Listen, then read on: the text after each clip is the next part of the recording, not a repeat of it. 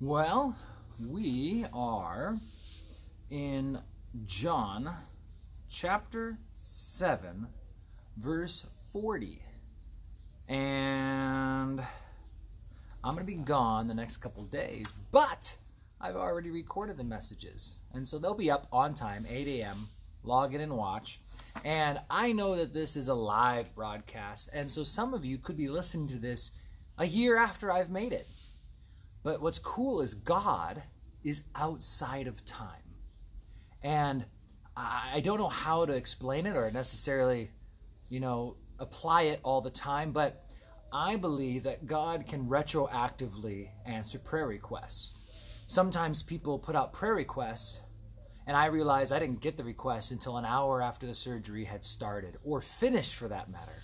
But the cool thing is that God is not inside of time. And if you pray a prayer of faith, even after an event has happened, assuming you don't know the outcome, right? I'm assuming you can't pray that the Seahawks win the Super Bowl after the Super Bowl's over and you just watch them lose. But the idea is you can pray something, and if you pray a prayer of faith, because you believe that, God, I'm going to pray and I know you could answer it, and I want you to go back in time and fix the thing, or I know that God answered that prayer a year ago because 1 year later I prayed. All that big build up is a former student. When I was a student teacher, I had this guy by the name of Chad Borg, and Chad just asked for prayer. He's headed to fight a forest fire outside of Las Vegas, and he says he's already got hurting and aching knees, and it's on a big hill, and he's got to climb up there. So let's lift up Chad and his safety and just pray that God blesses him. So Heavenly Father, we ask right now that whenever this fire takes place, and whoever this Chad guy is that Pastor Joe knows, that you would have your hand upon him, and that you would use him, Lord, to protect people, to protect precious land and resources. And God, that you would just bless him as he seeks your face and your provision to protect him in the midst of the fire. In Jesus' name, amen. So, hope you prayed with me no matter what day and age you listen to this message. Now in verse 40, it's still finishing up the Feast of Tabernacles. Jesus had just cried out, offering up the living water. And since I've pre-recorded, we're going to go up to chapter 8 and no further. So let's hopefully I've got 10 minutes on all of this. Therefore, many from the crowd, verse 40, when they heard this saying, said, "Truly this is the prophet." Others said, "This is the Christ." So again, a reminder, Deuteronomy 18:18, back in chapter 18 of Deuteronomy, where Moses is told that another prophet would be raised up like him. And Christ, again, is the Greek for Messiah. So the Jewish Messiah, and it means anointed one. Ever since the Garden of Eden, the Jews knew an anointed one, a Savior, would be sent by God to redeem their people. And so some think it might be the prophet, others the Christ. Turns out they're both right. But some said, will the Christ come out of Galilee? Has not the scripture said that the Christ comes from the seed of David and from the town of Bethlehem where David was? So there was division among the people because of him. Now some wanted to take him, but no one laid hands on him. And so obviously you know, and I know, that Jesus was born in a manger. Well, he was laid in a manger, born in a stable, or born in some kind of a rest place, a truck stop in Bethlehem. But they didn't know that. They knew him as Jesus of Nazareth, not Jesus the babe of Bethlehem. And for what it's worth, I at least commend them for knowing their scriptures and knowing that the Messiah was supposed to come from Bethlehem. But they're getting divided over this stuff. And I guess something I just heard Keith Green say the other day, obviously an old recording of his, but he says, I love the scriptures where it contradicts our understanding of God. Nothing contradicts within the scriptures. The scriptures will never contradict themselves, but they might contradict the way we see God. They may contradict my understanding of God. They may contradict the teachings of our church.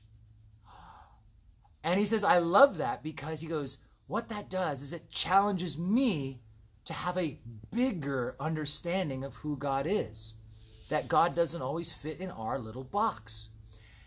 And the Bible speaks of, and great theologians have always agreed, there is a matter of mystery to God, that we'll never fully understand him. And although I feel like almost every question I've ever struggled with, God has given me an answer over time, I still realize that when I come up to stuff I don't understand, I don't need to worry, and I don't need to freak out because all of a sudden here's some scripture that's challenging my beliefs. And what that does is it keeps us in tension. It keeps us always looking, always seeking, always searching. It makes it so we can't just say, this is how God works, because oftentimes he does do different things. He works in different ways. He works in mysterious ways. And so they had an issue because Jesus wasn't fitting in their box. They thought, again, they had an assumption he was from Nazareth, but they were wrong, that the scriptures were correct, that the Christ would be born in Bethlehem. And so they wanted to lay hands on him, but no one would. His hour had not yet come. And so verse 45, it says, Then the officers came to the chief priests and Pharisees, who said to them, Why have you not brought him in? The officers answered, No man has ever spoke like this man. Then the Pharisees answered them, Are you also deceived? Have any of the rulers or Pharisees believed in him? But this crowd that does not know the law is accursed. And so what's happening is now there's the Pharisees, the Sanhedrin. Sanhedrin was a group of 70 leaders, and they were like the court system, the religious court system. And there was the Pharisees, which I want to say there was 6,000 Pharisees in Jesus' time. I mean, it wasn't a huge group, but they were very significant and powerful religious leaders. And what they're wondering is, well, why haven't the officers, i.e. the guards, they had palace guards, and temple guards, I guess, why hadn't they brought Jesus in? Well, the guards were mesmerized. No one's ever spoken like this before.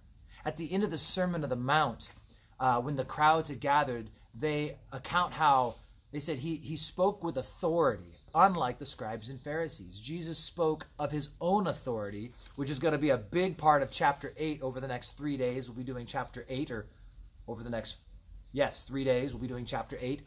And so, it was something they were confused about. So the guards wouldn't take him in.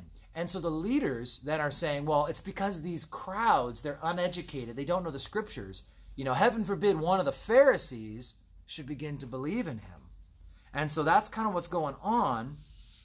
But then verse 50, Nicodemus, who came to Jesus by night, being one of them, being one of the Pharisees, one of the Sanhedrin, he said to them, Does our law judge a man before it hears him and knows what he is doing? They answered and said to him, Are you also from Galilee? Search and look, for no prophet has arisen out of Galilee. And everyone went to his own house. So Nicodemus, interesting character. We spent a good amount of time when we started John chapter 3 talking about Nicodemus Ben Gurion, some of his history, where he went after the Bible stories moving in with Gamaliel. Great stuff. Go back and listen to John 3, the very beginning, verses 1 through 3, I think. But you could see how he was kind of being undercover at this point. He was hanging with the Pharisees, hanging with the Sanhedrin, and he was trying to get his input in. I desperately desire, hope, and believe that Gamaliel was won to Christ. History says that Nicodemus died a poor man, and he moved in and was living with Gamaliel.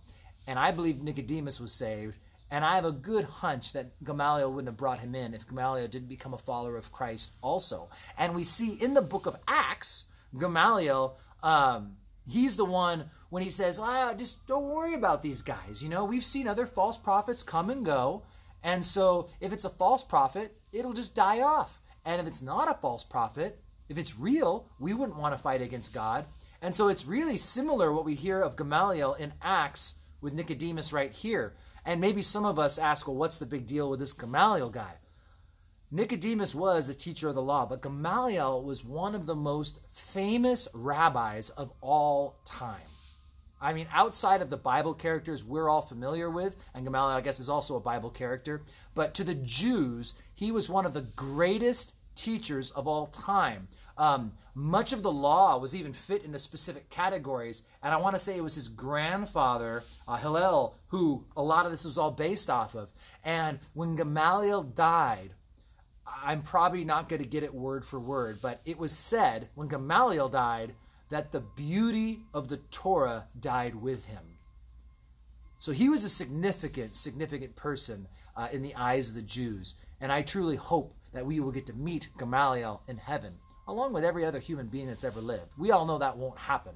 But I always wish, obviously, that everyone would go to heaven, because no matter how evil someone is on this earth, hell will be more than a just punishment. And so, hoping to see Gamaliel in heaven, definitely going to see Nicodemus in heaven, and I hope that all of us will see each other one day in glory, in his presence, rejoicing to finally be done with the sins and struggles, the tear and the suffering of this world, and we get to rejoice and be in his presence forevermore. I'll see you guys tomorrow morning, 8 a.m. Share this out and invite a friend. God bless you guys.